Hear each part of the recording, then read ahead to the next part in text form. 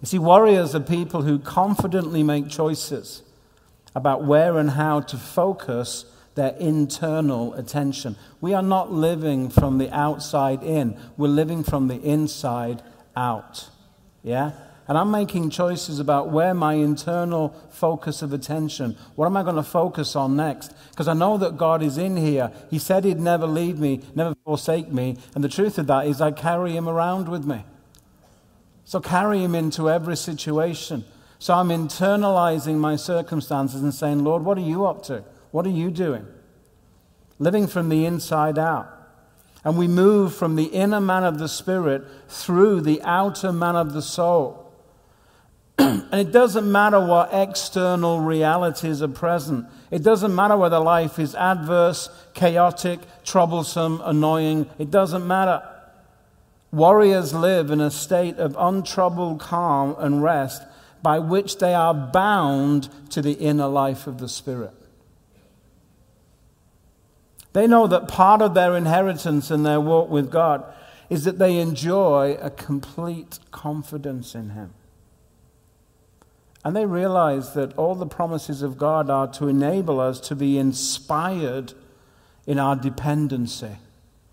It's great to be totally reliant on the Lord.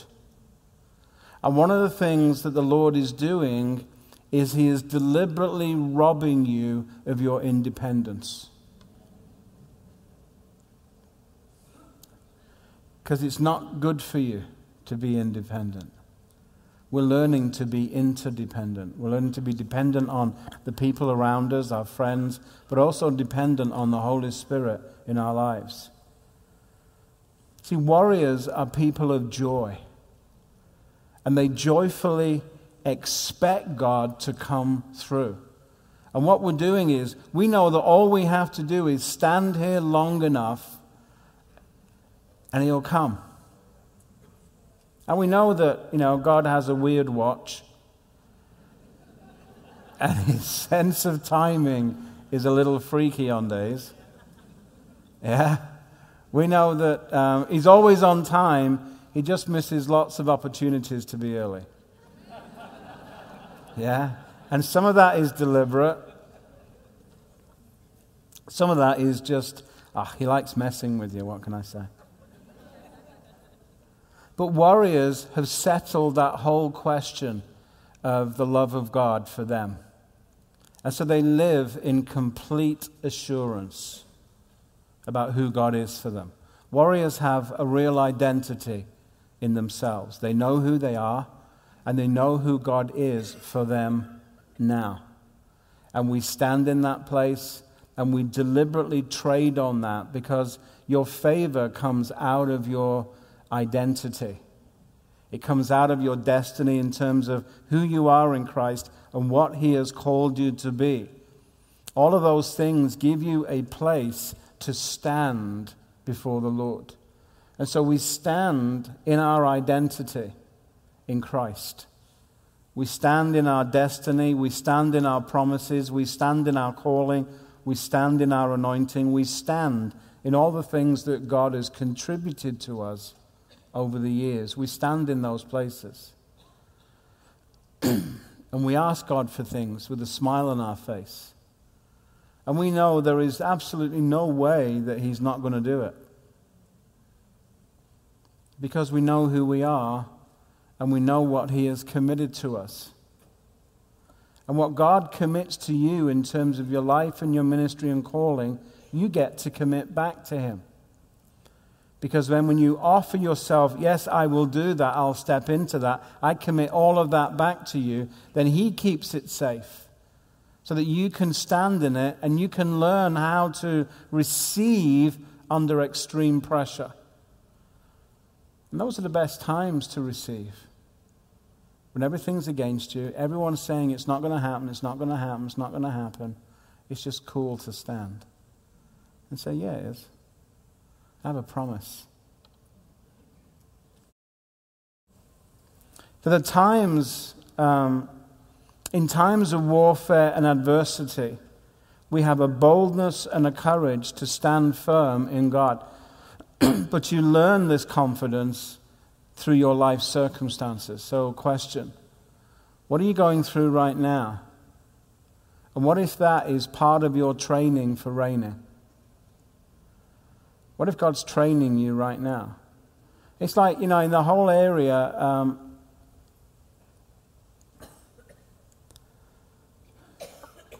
when God is teaching you perseverance, you're not going to get a quick answer on that day.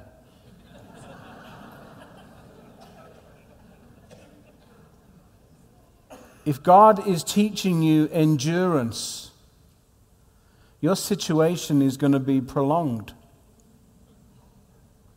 So you better be able to stand for a few weeks or a few months, and maybe longer.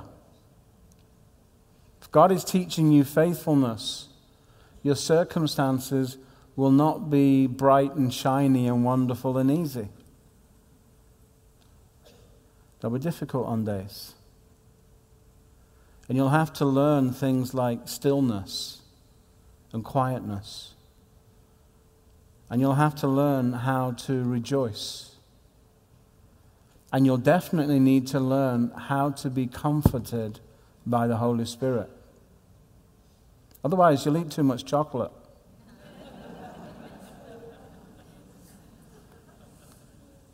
That's not good. All the girls are going, oh, I'm buying that thought.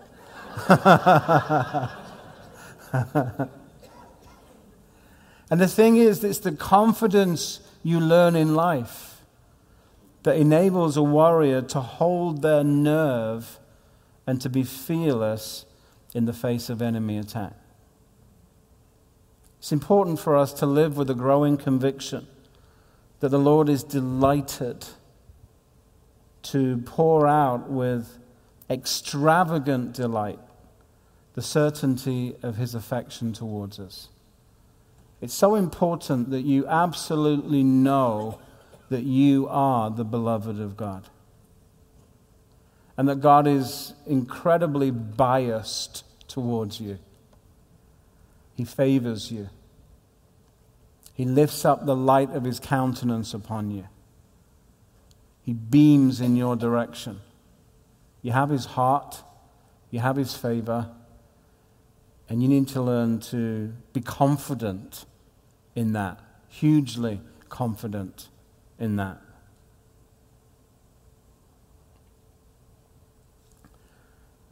Proverbs 3:26 says, "The Lord will be your confidence and will keep your foot from being caught."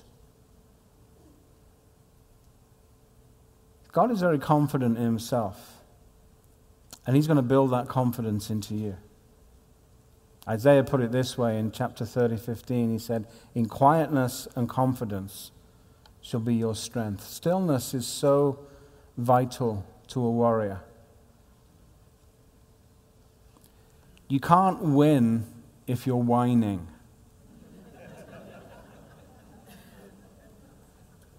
So at some point, you have to give up your right to a pity party. Don't look for sympathy. Look to be empowered. Warriors are people who can get up, dust themselves down, and get on with it. They're fighters. They're not looking for rescue. They're looking for a side of God that they know only really exists on the battlefield. And warriors are people who want to get on that battlefield. It's not like, well, I'll fight if I have to. I'll fight if there's no alternative. Warriors are people who are looking for a fight. They're spoiling for a fight. How many of us know that, the church in America right now is behind the time of her own development? She needs to catch up. We are living in a society where right now, frankly, evil is winning. We're building more prisons than anything else. 1 in 100 people in America is either in prison or been in prison. Actually, I think it's in prison right now. What if the problem in this country is not crime, it's not terrorism, it's not abortion, it's not poverty, it's not drugs? What if the biggest problem in this country is simply the lack of goodness? Scripture says we overcome evil with good. So where's the goodness gone?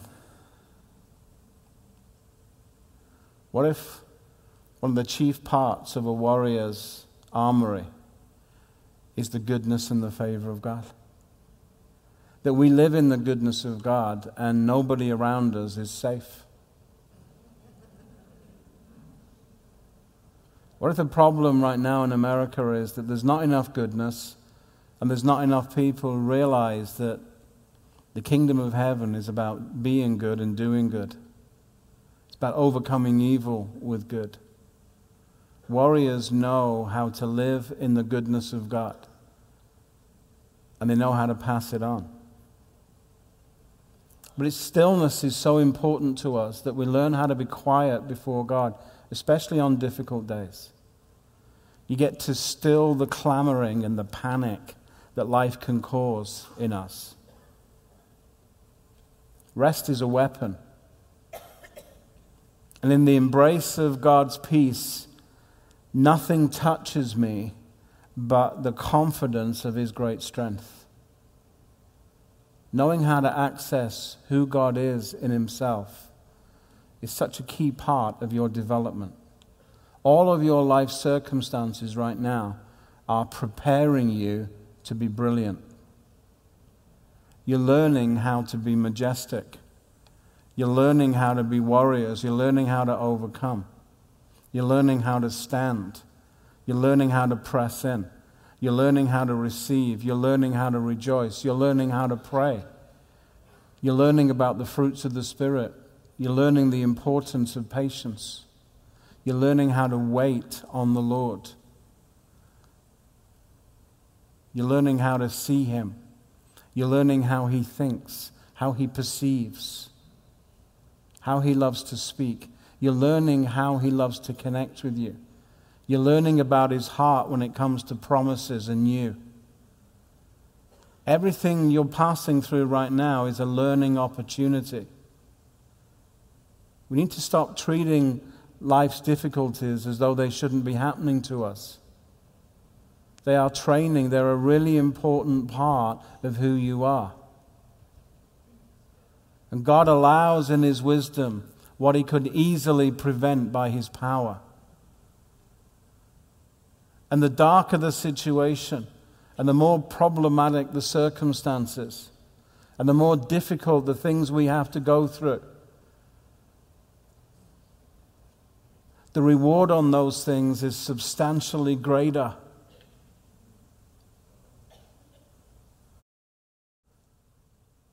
You know, sometimes when God's teaching you authority, you can point at something and say, in the name of Jesus, and bang!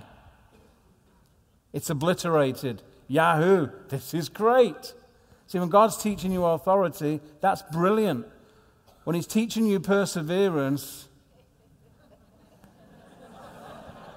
that ain't going to work for you. The thing is, we want everything to fall to us quickly, easily. The word of authority, bang, in the name of Jesus, that's it. But it doesn't work like that way. It depends, what is God teaching you? What is God developing in you right now? You can't be a warrior if you're shying away from endurance. If you're not learning the lessons of how to persevere, how to stand. And not just endure like, oh, well, I'm just enduring, you know. Oh, well, I'm going through this situation and it's going to end one day. You're not waiting on the Lord, you're waiting Him out. Bad Christian, bad.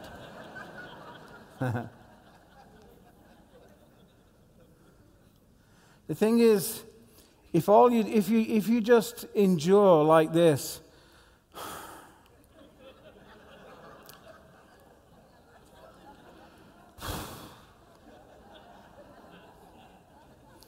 That doesn't count. I don't count.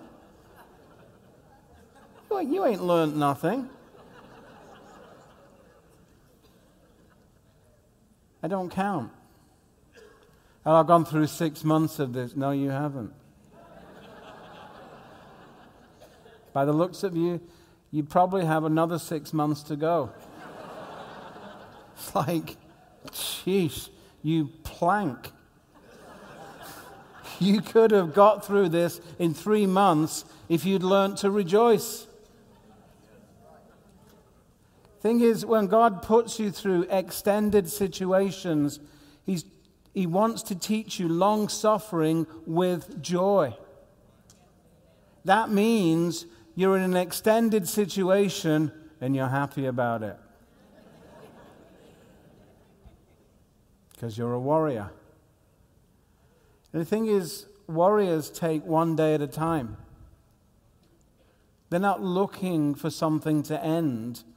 They're looking to receive something in the moment that they're in. They know they can put the end in God's hands. That's His responsibility. The outcome is God's responsibility. The process is mine. So how do I walk through this thing step by step? Well, the first thing is, when you go on a journey, you can rejoice in the outcome, but you don't live there. Otherwise, what happens is we're just like thinking to ourselves, be glad when this is over. Sheesh. I'll be really happy when this is done. And what are you doing? You're postponing joy now. You're putting it off. I'll be happy when. I'll be glad when this is over. Well, but you can be glad now. See, the thing right now, in all of your circumstances, it's not just about them being resolved. God is not just into like resolution counseling with you. He wants you to pick up on who He is now. So He's going to look at you and say, excuse me, I'm happy. And it would be a great blessing if you could be happy as well. Yeah? He's joyful all the time. He's peaceful all the time. He loves all the time. And what He's teaching you is about His essential nature.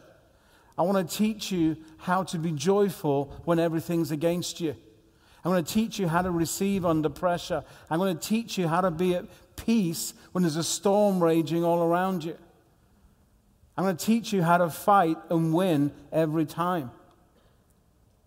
But I want you to live like I live, with a smile on your face. I want you to think like I do. So in every situation you face, there is a renewing of your mind. There's an enlargement in your heart. There's something that God wants to give you of Himself. And you need to make that your prime motivation. What aspect of the nature of God do I need to receive in these circumstances? You better become Christ-like, because only an idiot will go through 12 months of something and not be changed into something better.